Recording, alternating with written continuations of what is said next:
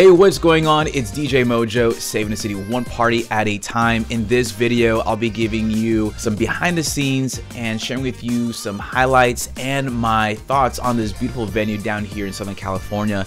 This venue is called Tivoli in Fallbrook, California. And in this video in particular, it's going to be catered to all the wedding planners, the engaged couples, or possibly any other DJs who haven't DJed here yet and want to get familiar with this venue. But I hope this will give you more of the behind the scenes of what it's really like to experience a wedding, especially down here in Tivoli, and I could share with you my thoughts about the layout, the logistics. So I hope this video will help you out during your planning process. And I want to make sure that you understand what it's like to have a wedding here, and maybe whenever you talk to your vendor team, you will have a better idea of what things you want, what kind of vibe, what kind of music, get a better understanding and grasp to put yourselves in as if this was yours. But obviously, working with your vendors, we personalize things to make it yours. But what you're about to see in this video is Stephanie and Joseph's wedding.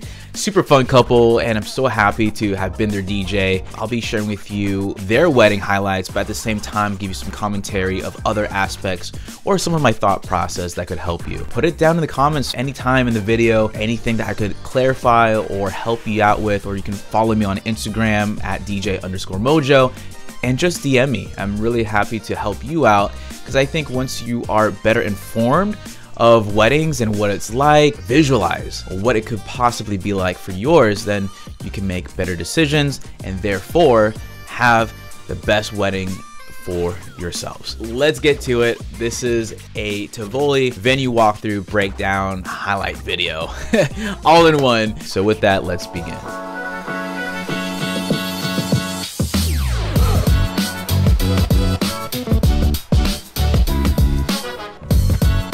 Hey, so really quick notice. All right, so every now and then I'll be pausing and stopping, give you a quick background and context of what you're seeing and what's going on. Once again, this is a wedding down here in Tivoli for Stephanie and Joseph, and we had about 165 people, and the crowd, it was so fun. It was an Afghan Latin American crowd, and they all wanted to party and dance. So what you're seeing right now, this is the Piazza. This is where the main reception and the dancing takes place. To the right is the bar, and that's where guests get their drinks. Right now, currently, this happened after the ceremony. Usually what happens is that after the ceremony, people go to the bar.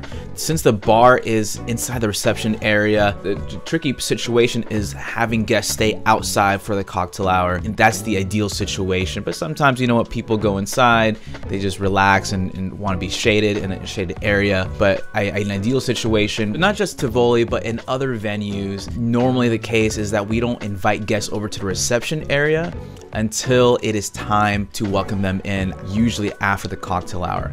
So that way your photographers and videographers can really get those detailed shots without anyone being in the background. So how this applies to you, this is just me, and I'm not the professional when it comes to the photography or videography, but just something to consider. If it's something that's important to you to get these shots, maybe it's good to have your photographer and videographer arrive there early, so that way they can really get those shots before people come in, because right after the ceremony is over, people go to the bar right away, and it's cocktail hour, and it's really hard to get that wide shot of the room where you get to see everything all decorated and laid out for you. So just something to know, whether that's important to you or not, that's up to you. In September, I forget how hot it was, but it was early September, September 6, 2021. And one of the things that you can see here is that they have this covering on top, so that way it provides more shade for the guests, which is really nice. And that way it keeps everyone cool. The great thing is that there are some drinks and refreshments, so that way people, once they get there, they can feel refreshed.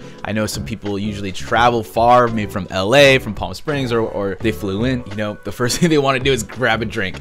So they can definitely do that. And right here, just to let you know, it's like a piazza, so there are 4 walls really. The left wall you see here, the middle, and the right. This is a sweetheart table, and there's like an arch behind the sweetheart table, which you'll see in a moment. But just to let you know, one thing that I've noticed was that there wasn't so much of a breeze.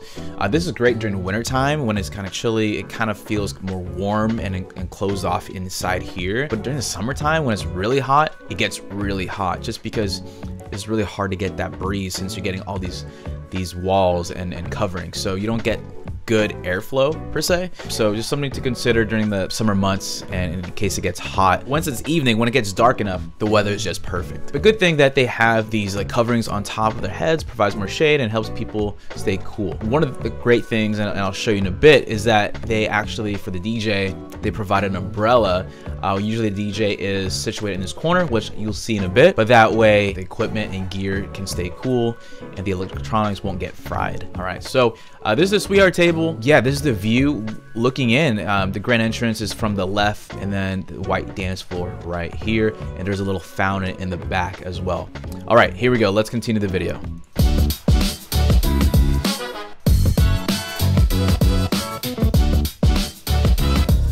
All right, this is my DJ booth, which I explained to you earlier, which happens at the corner of this venue. And this is the couple right here. Shout out to Stephanie and Joseph. Woo woo. Amazing wedding. So happy for them. And what you see here is my video DJ booth. And I have a picture of them that I got and was able to put on my TV. Yes, this is the TV in front. This is my setup right here with my gear, and I'm branding myself with DJ MOJOE as my laptop up here. And then I have a sign, a personalized sign that says Steph and Joseph, and then their wedding date. One of the other things I want to share with you is that there's power easily for the DJ. It makes it super easy when setting up. This is their drink menu. Check this out, and maybe you can, I'm pausing this right now in case you want to get some ideas of drinks for your own, which is really nice. This is the little fountain that I was telling you about in the middle of the venue. This is really nice, and who doesn't love water and the sound of the fountain right here? So it provides more of a cooling effect.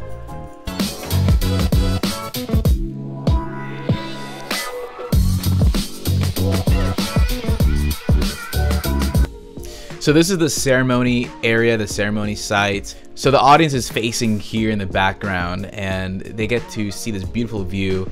And after the ceremony is over, some people just hang out, take some pictures with this view in the background.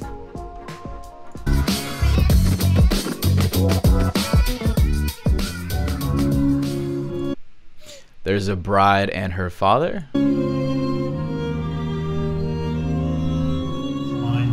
Your personalities clicked, your paths and your dreams to find each other converged, and you began a new journey.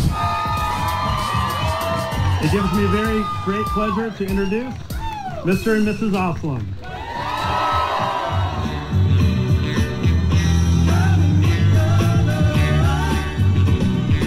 I want to show you my setup really quick. This is my DJ.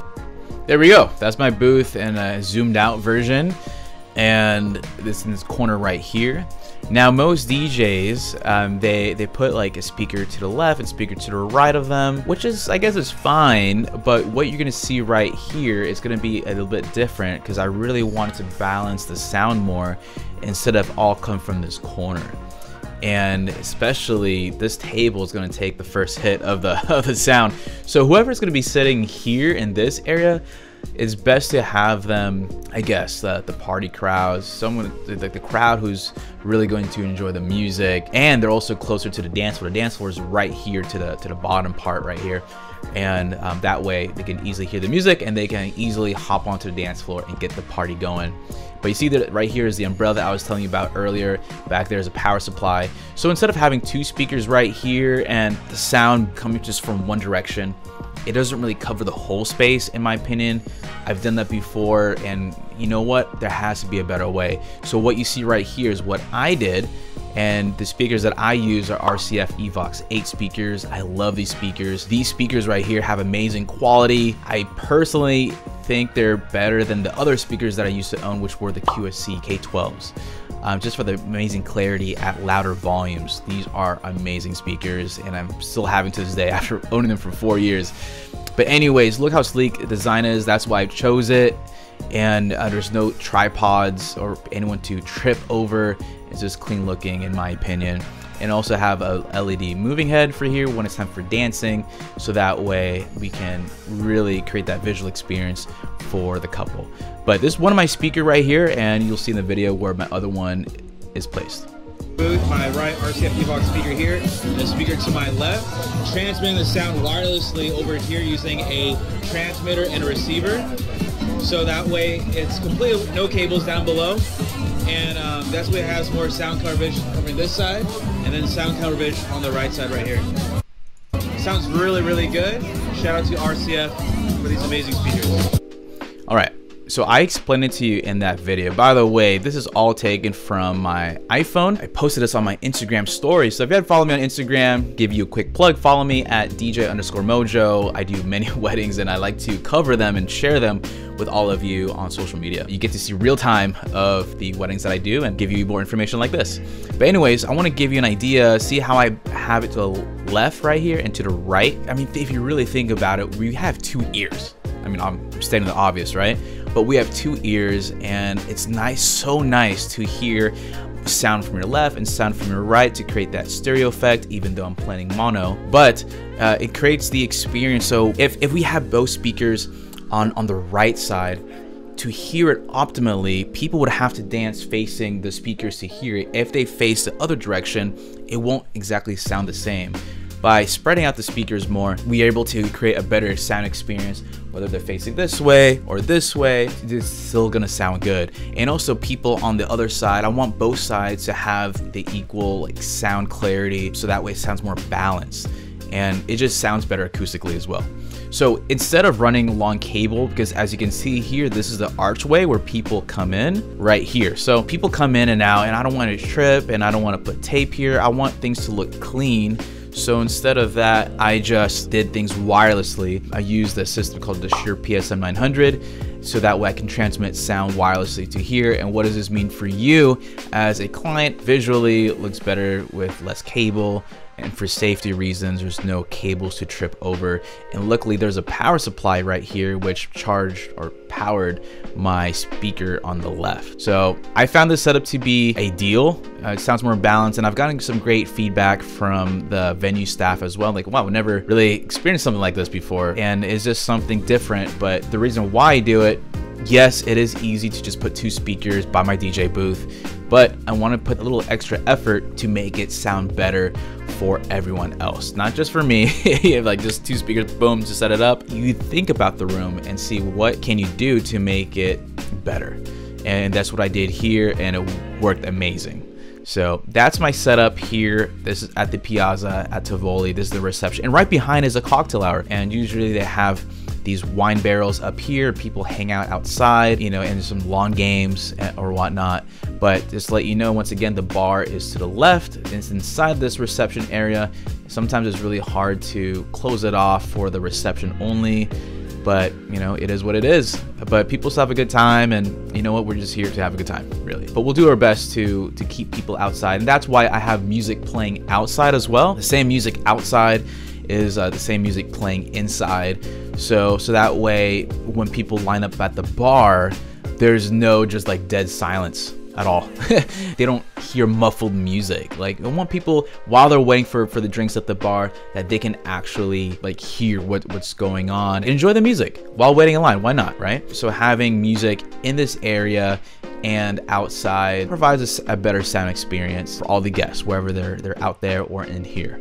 All right, let's continue with this video. Cables down below, and that's why it has more sound coverage covering this side, and then sound coverage on the right side right here. Sounds really, really good. Shout out to RCF for these amazing speakers.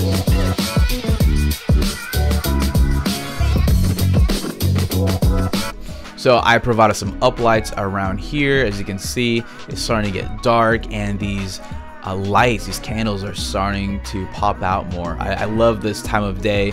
It just adds more ambiance. I mean, you get to see the string lighting on. It's a great time to take pictures, I think.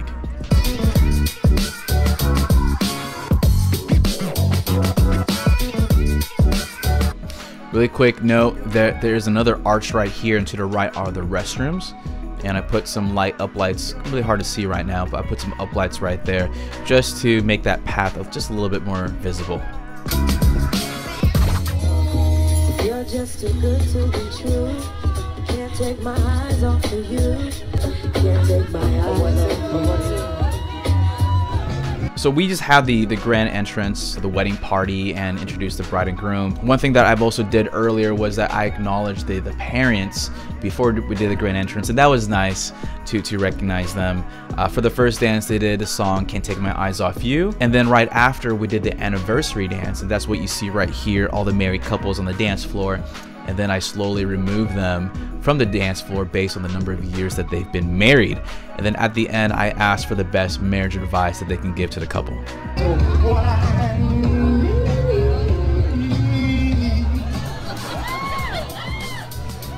Wishing them a home filled with happiness, good health, good friends, good music, good love. So really quickly, what you just saw was the speech from the father. But right before then, just want to let you know, I didn't really get a chance to capture it, but we have this thing called the Afghan mirror tradition. So I know the couples that I do are mixed from different cultures, and I love doing different kinds of weddings. And one of the things that they share with me is that they wanted to incorporate the Afghan mirror tradition, and which was really nice. And they gave me some verbiage to explain to the people what exactly it is and how important it is and what it signifies. And I was giving them a walkthrough of what took place. So it was really nice. Unfortunately, I didn't capture it, but that's what happened. So usually when it's different cultures, I usually speak with a couple just to make sure I understand, you know, what other aspects or elements of the wedding are going to be important to them, and we'll see how we can include that in. And then I also give suggestions on how to make it better. So I ask for like a script a little bit just to help me understand what it is and that I can explain it to the guests. So that way they're not just watching it, but everything that happens during that portion, the tradition or ceremony, people know what's going on. So that was that. And then now you see some people dancing. We had the speeches, we had dinner, and then we had the parent dances, and then we had open dancing.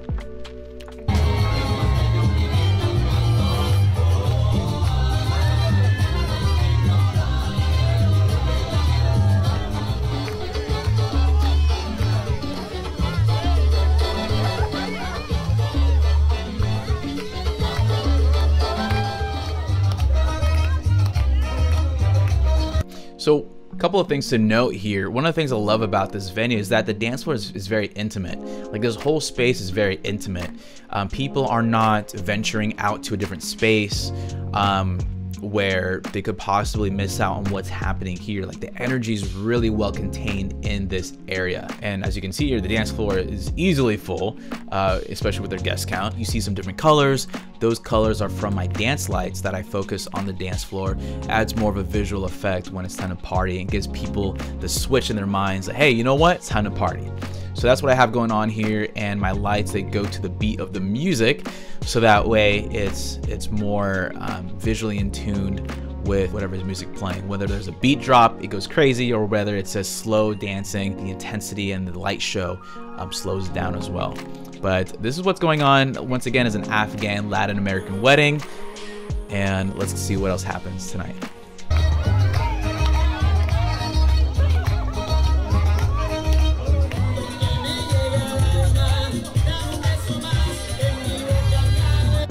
So we had a train going around the venue, picking up people along the way.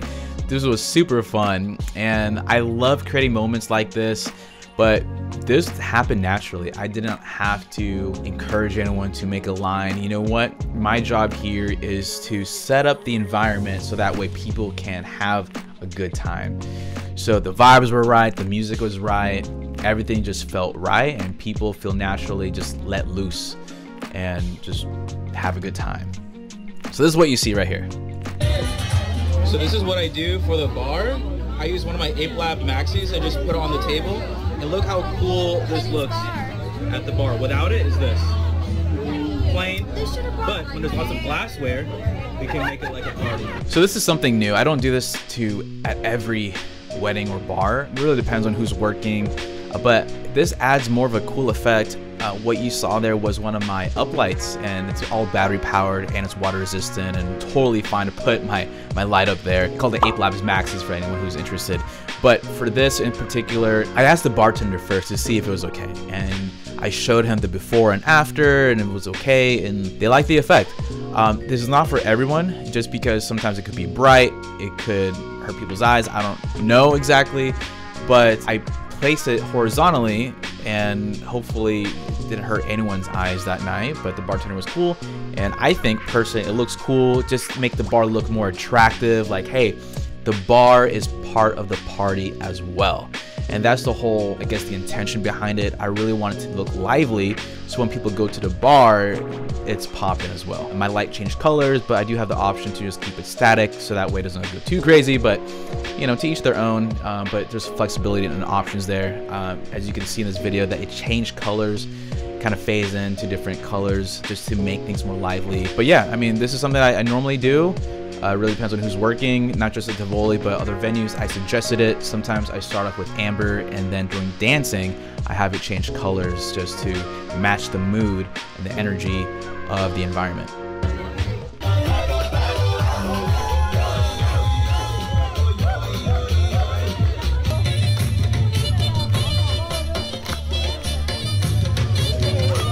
Yep, so earlier that was Joseph up. I don't know if he was on a chair or someone was lifting him up. That was really fun. And I played some Afghan songs, which the couple has sent me.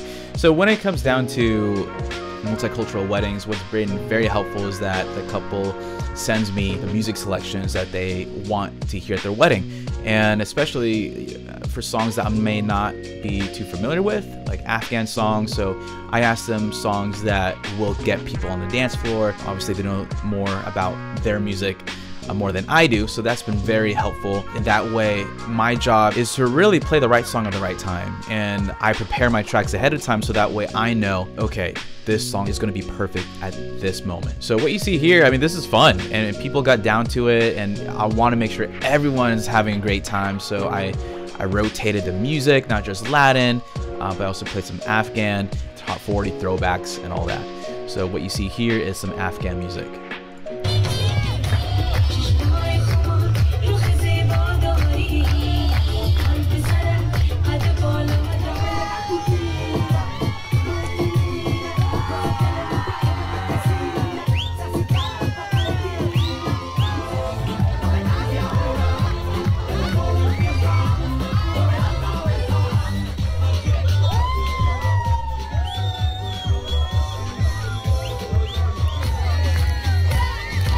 So I really like this moment. so yeah, we had Stephanie and Joseph up in the chairs, and this one right here is both of the fathers having a great time and dancing. The energy was just amazing. I love this. And I think a really good DJ would be able to mix the music, you know, whatever feels right, you know, and not just abruptly switching music to the next and like, whoa, where does this come from? But everything just had to flow and make sense, and that keeps the energy. Whenever there's some awkwardness in between the songs or whatever's happening, people sense that subconsciously and kind of affects their mood. But here, oh wow, it was just amazing energy, and they all just felt naturally, hey, let's just let loose and party. So once again, right here, what you see are both of the fathers, exactly, and people clapping along.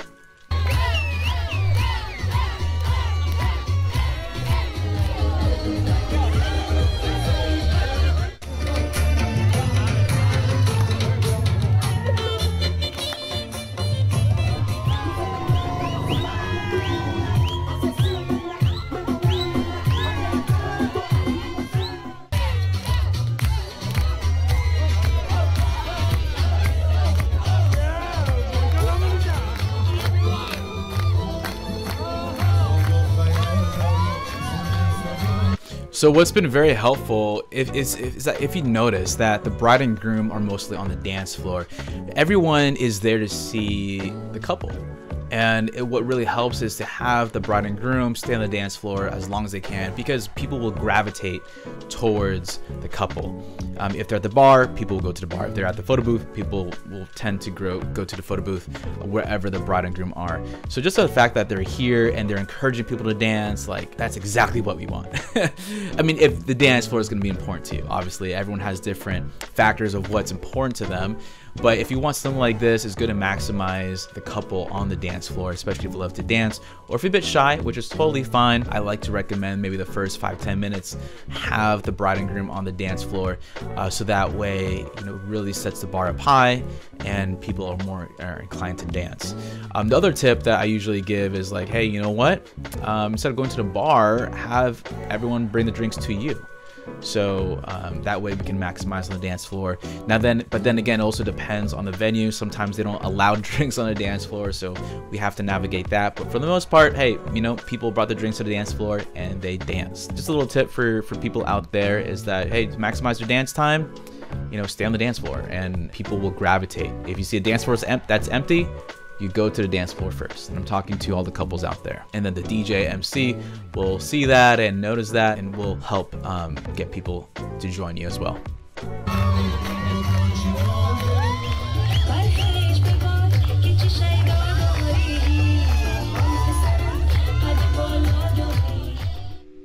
All right, so we're all done with the video. I forget which song it was, but there was some part up here, but we finished with this Afghan last dance song. I think it's called the Atan. Trying to remember what they called it, but it was really nice just to end things off with just something that everyone started dancing. So it was really fun, and trying to think of anything else that could be potential help. Huge thing is just make sure, you know, your DJ and whoever your vendor team is all working together. It's good to have them introduce themselves before the wedding begins, because once the wedding happens, you know, everyone's in their own mind and they're just like in the moment. But it's good to connect with all the vendors beforehand. But hey, I actually paused in a great spot in the video. Look at them, Joseph and Stephanie, they're having a great time. And we got some videographers in the back and people taking out their phones and capturing this moment. Like this is amazing. Yeah, I hope this video has been helpful. We ended at 10 o'clock and received many compliments at the end of the night. Bartender had a great time, got some compliments from the venue staff, and just a good mixture of music. A few things just to wrap up of like what really helped make this wedding great, I think, in my opinion, is the sound placement. It makes a huge difference, and one of those things that not a lot of people pay attention to. When people can hear things clearly, they're going to feel more engaged with what's going on. And visually, this looks great too. It's not just the string lighting above their heads, but when it's time to party, when it gets dark at night, having different colors make it feels more lively visually. Yeah, music is great, but if you add a visual component to it, I think that works great as well. And also just being able to read the crowd in terms of the music, whoever DJ you choose, be able to combine music and play music that feels right, that caters to both families and friends and both sides of the families and different age groups. And the DJ has a very important role to be able to read between the lines and just trying to navigate through that and be present, really. Don't forget the MC portion of things as well. Like everything just went smoothly, and just being able to really command a room and being able to lead exactly what's going on. Just for example, what I mentioned earlier about the Afghan mirror tradition. You know, people like to be involved, and having that being the MC portion of it, I was able to let people know what they're witnessing and you know, tap into their emotions a little bit more so they can be more engaged with what's going on. But anyways, I think this has been a long video, but I'm gonna wrap things up right now. Hope this video has been helpful to all the people. If you're sticking to the end, I congratulate you, awesome. And I hope to make more videos like this. Speaking to you in this kind of format allows me to really reflect on the past weddings that I've done and really share with you more about what goes down, and hopefully helps you out when planning your wedding day. If you enjoyed this video, love to hear your thoughts. Put it down in the comments section down below. Give this video a like. Follow me on Instagram. You know, let's stay connected. You get to see more of behind the scenes of what I do in the content. That wraps things up. Yeah, long video, I know, but I really appreciate you. You guys are the real heroes. Congratulations, Stephanie and Joseph. You guys were amazing. And if you're interested in possibly having me DJ your wedding, follow the link in the description below. You can go to djmojo.com/weddings to learn more. Shoot me a DM. Happy to talk with you, and we can schedule a meeting to discuss further. Once again, this is Tivoli down here at Fallbrook in Southern California. Great venue. Definitely check it out. All the links to the venue and the team at this particular wedding, I'll leave it down in the description below so you can check them out. I think that is all for now. for now. But we'll see you again next time on my YouTube channel. Feel free to explore any more of my videos covering the other weddings that I do. I'm DJ Mojo, saving the city one party at a time. Thanks again for watching, and I'll see you next time. Take care. Bye.